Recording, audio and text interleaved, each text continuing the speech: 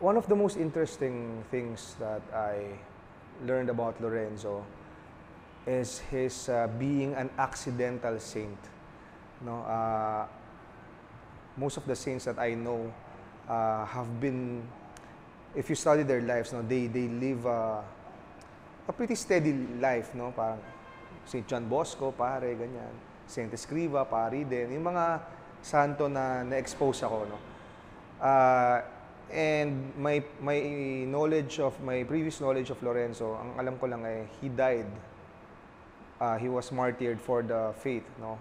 I did not know that it was an accident, na he was actually running away from a crime. So, parang mas medyo controversial yung dating sa akin na parang, he was running away from a crime, something that a saint would not do, no? And then he becomes a saint because of that. So parang merong grand design involved there.